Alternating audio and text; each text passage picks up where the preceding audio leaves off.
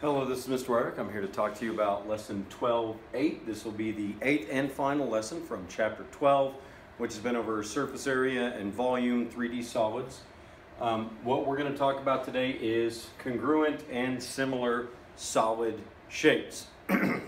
So what we're dealing with here is either we have two of them that are exactly the same, like two tennis balls or two ice cream cones or something like that. They're made the exact same way, so they are the exact same size. Or we're talking about similarity again. If you remember back when we were doing two-dimensional shapes and similarity, this rectangle is similar to this rectangle because the ratio of sides is the same. Just like when we were talking about similarity and all squares and all circles are by their very nature similar, all cubes and all spheres are by their very nature similar. You have to be more careful when it comes to three-dimensional solids. It's a lot like rectangles. You can have a bunch of different rectangles. Not all of them are going to be similar in shape and measurement. So I've got a couple of different cylinders here. And even though they are both cylinders, there's no way that these two could be similar. This one, the radius would be very small, the height would be very large. This one, the radius would be very large, the height would be very small. And there's just too much difference between them to do similarity. But on these two, where it's a rectangular prism, you can kind of see what's going on here where they would be similar. It's just the ratio of the side values is different. Remember, the ratio of the corresponding values, you have to have more than one side, and the ratio of those corresponding measures has to stay equal across it. Otherwise, they are not going to be similar. When you talk about congruent solids, again, it has to be the same size and the exact same shape. So they're both triangular based pyramids, and they both have bases that are this large, and they both have the same height. So it has to be equal, not just close, but equal all the way across. 12.1, make sure you add that one to your notes. It's actually on page 896.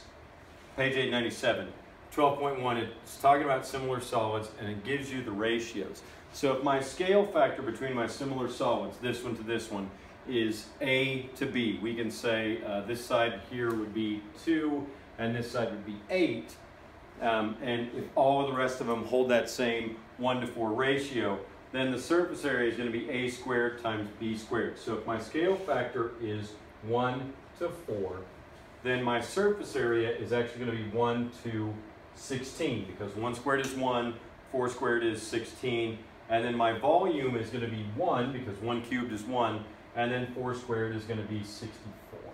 Okay, the example they give in the book might be a little bit better for something like this because of the numbers, but it's a 2 to 3 ratio, 2 to 3 ratio. 2 squared would be 4, 3 squared would be 9, 2 cubed would be 8, and 3 cubed would be 27. So again, make sure you write that down, make sure you understand that. Most of the more complex problems that you'll be dealing with when you work this lesson are going to be along the lines of, they give you the volume, they tell you that they are similar, and then you'll have to work backwards to find the scale factor of one side to another. So make sure you understand that. Make sure you understand on the calculator how to locate and find the cube root.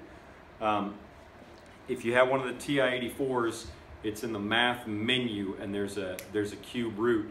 But if you're dealing with the Inspires, it's a lot quicker to use the X root that's above the raised to the. It's over on the far left-hand side, and it's fairly simple to operate once you understand it. It's editable. You can go back and you can insert the answer from the previous question on it, just like you can when you're dealing with the TI-84. So understand that. Don't take shortcuts. Don't type it with just one decimal place.